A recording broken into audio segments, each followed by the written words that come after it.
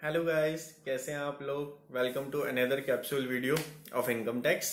इस वीडियो में हम पढ़ने वाले हैं relationship between residential status and incidence of tax. क्या पढ़ने वाले हैं? Relationship between residential status and incidence of tax. Section number बोलिए, section number 5। Section number 5 of income tax act 1961। हाँ जी, तो अभी तक हमने प्रीवियस वीडियोस में रेसिडेंशियल स्टेटस फाइंड आउट करना सीख लिया है। अब हमें क्या सीखना है नेक्स्ट, कि इसके बेसिस पे कौन सी रेसिडेंशियल स्टेटस के बेस पे कौन सी इनकम इंडिया में टैक्स होती है। ठीक है गाइस, कौन सी इनकम इंडिया में टैक्स होती है ये हम सीखने वाले हैं। तो आप मेरे को फटाफट से बता दीजिए कि भैया इनकम कौन सी टैक्स होती है। इसके लिए पहले ये देखना पड़ेगा ना कि इनकम कितने टाइप्स की होती है। इनकम होती है, मैं बता देता हूं, इनकम होती है इंडियन इनकम, एक होती है फॉरेन इनकम। कौन सी होती है? इंडियन इनकम एंड होती है फॉरेन इनकम। सर ये कैसे पता लगाते हैं कि कौन सी इनकम इंडियन इनकम है और कौन सी इनकम फॉरेन इनकम है? सर बहुत इजी है। देखो, इंडियन इनकम के लिए और फॉरेन इनकम फाइंड आउट करने के लिए दो चीजें हमें देखनी है कि वो इनकम आपको रिसीव इन इंडिया या deem to be receive in India हो रही है। पहली टेबल, पहला कॉलम, ठीक है, रिपीट कर दे रहा हूं, रिसीव इन इंडिया और deem to be received in India हो रही है। तो पहला कॉलम ये हो गया। दूसरा कॉलम अक्रू इन इंडिया और deem to accrue in India हो रही है। क्या? अक्रू इन इंडिया और deem to accrue in India हो रही है, दूसरा कॉलम। तीसरे कॉलम में आपको बताने की इनकम कौन सी होगी। सिंपल सी बात है, मैं आपको याद करने का तरीका बता देता हूं। अक्रू इन इंडिया या रिसीव इन इंडिया, क्या मैंने बोला? रिसीव इन इंडिया या अक्रू इन इंडिया में से कोई भी एक चीज इंडिया में टच हो गई, इंडिया में टच हो गई, टच होते ही वो इनकम कैसी बन जाएगी? Indian income. कौन सी इनकम बन जाएगी? Indian income. ठीक है गाइस, क्या? तो फिर कब बनेगी फॉरेन इनकम? जब रिसीव भी नहीं हुई इंडिया में और अक्रू भी नहीं हुई इंडिया में, तो वो दोनों चीजें बाहर रह गई ना, तो इस वजह से क्या हो गई? Foreign income. सर थोड़ा सा क्लैरिफाई कर दीजिए, आपसे क्वेश्चन पूछ रहा हूं, आप मुझे बताओ, ठीक है।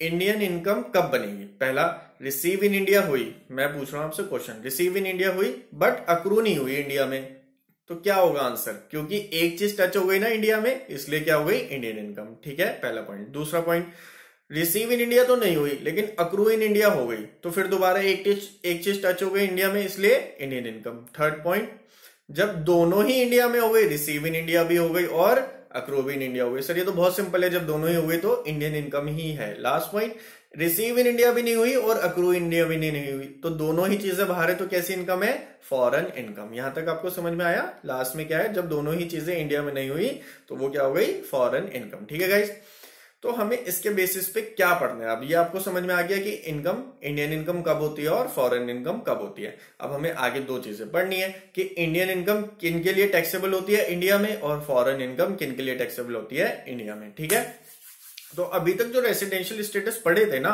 उसमें कितना टाइप के पढ़े थे? रेसिडेंट एंड ऑर्डिनरी रेसिडेंट, पहला resident but not ordinary resident, दूसरा लास्ट में नॉन रेसिडेंट। रिपीट कर दे रहा हूं, उसके बेसिस पे आपको बताने कौन सी इनकम टैक्स होगी, कौन सी नहीं होगी। पहला रेसिडेंट एंड ऑर्डिनरी रेसिडेंट, दूसरा resident but not ordinary resident, तीसरा नॉन रेसिडेंट, तीसरा नॉन रेसिडेंट। ठीक है, तो फिर टेबल बना लो माइंड में, रेसिडेंट एंड ऑर्डिनरी रेसिडेंट, बीच में resident but not ordinary resident, last में नॉन रेसिडेंट। सबसे पहले हम बात कर रहे हैं इंडियन इनकम की इन तीनों के केस में, इंडियन इनकम की इन तीनों के केस में।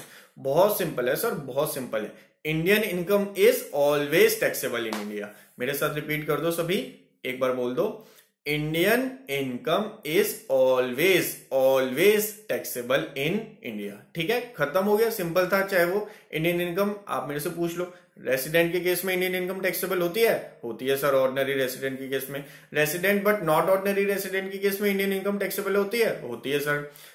नॉन रेसिडेंट के केस में इंडियन इनकम टैक्सेबल होती है सर। क्यों? क्योंकि वो है ही इनकम इंडिया की, इंडियन इनकम, क्योंकि दोनों में से एक चीज टच हो गई थी इंडिया में, इसलिए ऑलवेज टैक्सेबल इन इंडिया। एक पॉइंट खत्म हो गया। दूसरा, फॉरेन इनकम। कौन सा?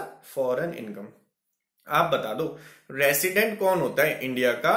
एक तरीके से परमानेंट रहने वाला होता है, तो परमानेंट रहने वाले की फॉरेन इनकम को क्या करो? Tax in India. तो क्या करा?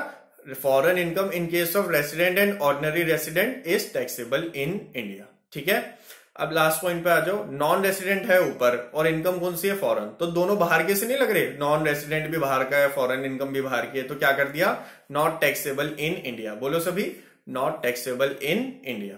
ठीक है, यहां तक समझ में आया। लास्ट क्या बचा, non resident but not ordinary resident. Repeat कर रहा हूं, resident and not ordinary resident, और नीचे है फॉरेन इनकम। तो देखो वो जो resident and not ordinary resident है ना, कुछ टाइम बाहर रहता है, कुछ टाइम इंडिया में रहता है, और इनकम भी फॉरेन इनकम है।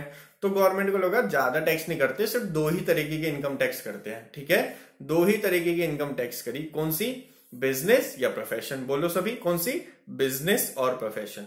ठीक है, वो भी कब टैक्स करी, जब वो बिजनेस या प्रोफेशन का लिंक थोड़ा बहुत इंडिया से हो। कैसा लिंक हो, थोड़ा बहुत इंडिया से लिंक हो, यानी कि बिजनेस या होली या पार्शली इंडिया से कंट्रोल हो रहा हो, या जो प्रोफेशन है वो सेटअप इन इंडिया हो, तो मतलब लिंक हो इंडिया से। तो अगर लिंक है, बिजनेस और प्रोफेशन की इनकम है, तो वो foreign income resident and ordinary resident but not ordinary resident के केस में टैक्स कर देंगे इंडिया में। और बाकी सारी फॉरेन इनकम इंडिया में टैक्सेबल नहीं है, किसके केस में, resident but not ordinary resident के केस में। बाकी कौन सी बची सर, जैसे इंटरेस्ट हो गया, रेंट हो गया, ये सब इनकम टैक्सेबल नहीं है। तो बस यही इनकम टैक्सेबल है। एक बार वीडियो को पॉज करके रिवाइज कर लेना, और जो भी कंफ्यूजन हो मेरे से पूछ लेना। ठीक है गाइस, होप सो ये चीज आपको क्लियर हो गई हो। मिलते हैं नेक्स्ट वीडियो में, आप लोग देखते रहिएगा, आगे कुछ वीडियोस और आएंगे। Okay, thank you so much for watching, मिलते हैं, बाय बाय।